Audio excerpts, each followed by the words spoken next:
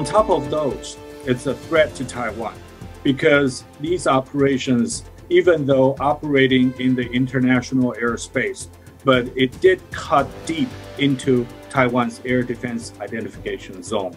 It caused Taiwan's air assets, including air defense missiles and our fighter jets, to scramble day and night in order to respond to the incursion.